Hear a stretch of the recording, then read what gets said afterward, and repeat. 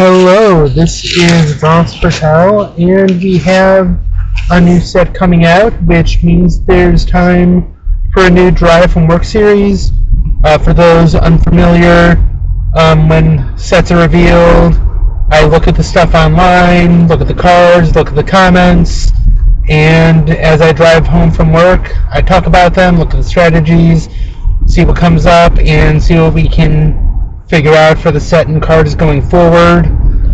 Note with this set continuing missions for 2nd edition, there are going to be some repeat cards from prior sets. So if there's a day where it's no new content, do not expect a new Drive from Work entry for me. But with that, let's go ahead. Yeah, continuing missions. It's 36 cards, 11 personnel, the rest are all missions, and as someone who's seen the set, I gotta tell you, it really is something. Richard's introductory article told us a lot about the set. There's some cards you can slot into existing decks. There's other cards that'll make brand new decks. Just look at the blurb on the bottom. Ferengi Delta Quadrant. That doesn't exist right now. Like, there's cards in the Delta Quadrant that the Ferengi can attempt, but there's no major reason for the Ferengi to go into the Delta Quadrant right now. Very interested to see what comes out from the cards from the set. There's a lot of great stuff in here. But specifically looking at the cards today, they're all Maquis related. Note that there is a spoiler on Facebook, which I will be discussing, but you will have time to jump out. Just realize that it is there. If you want to hear about it, I will be discussing it. If not, you'll want to jump out before we finish up. And I believe that takes care of the preamble. Just remember, I am driving, so it's not like I can easily excuse me, I'll refer to notes or anything. But yeah, this first mission is in the Badlands, and it, when you solve it, your opponent either has to let you gain 5 points, or give you 2 events from their core. First thing that I want to do is look at your missions. Do the math. Is it going to be significantly easier for you to get those 5 points? Because you really can't count on them.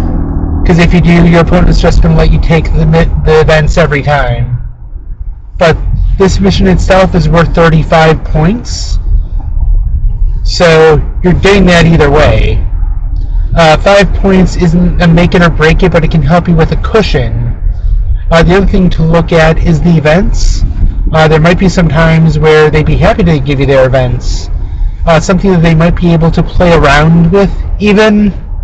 Just make sure that they don't put any of their really, really, really good events out before you solve the mission. Or they can even integrate that into their strategy. Commodities. They want you to have them in your core. And it's their choice whether you get the 5 points or the 2 events. So it might play into their favor, but more than likely there will probably be something in their core that you can snag. Even if it's a free unexpected, which is already free, or a surprise party, or just whatever's been annoying you that you want to annoy your opponent with. Speaking of which, a lot of the Maquis deals with annoying your opponent. But there are some cards in the set that help you out a little bit more. Take, for example, Ro, who's kind of the corresponding personnel to go with the set with the Maquis missions. 4-coster is a little on the expensive side, but when she uses a skill to solve a Badlands mission, you can put a dilemma under your demilitarized zone mission. I'll have both regions linked in the description down below, but this does kind of open up a new deck, which doesn't really focus on either the Badlands or the demilitarized zone, just goes with each.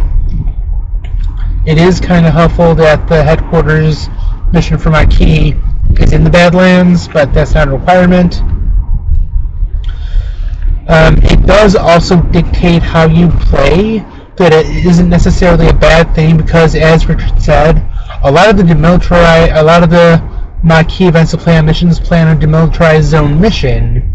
So if you solve your Badlands regions first, that gives you more time to get stuff to put on your demilitarized zone missions. So that's not necessarily a bad thing, just sets you up for some success later in the game. Helps you, like, a couple dilemmas. That's like a turn right there.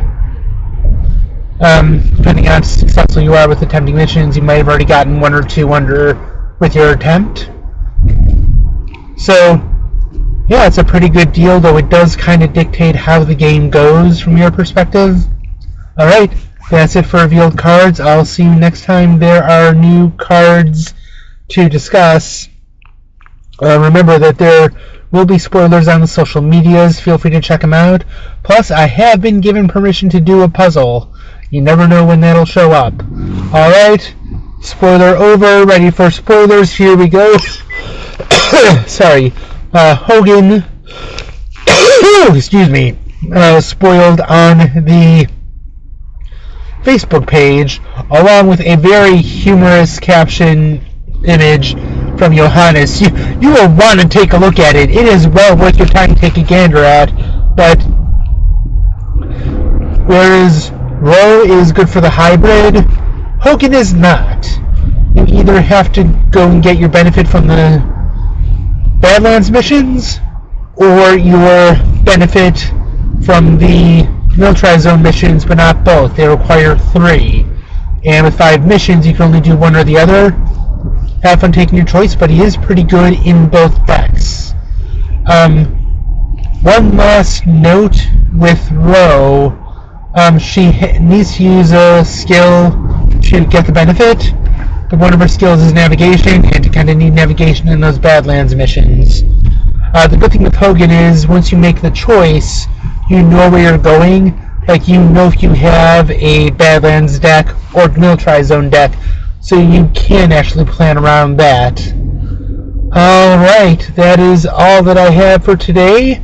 I'll see you later. But yeah, new expansion day, and there are some really great articles coming out.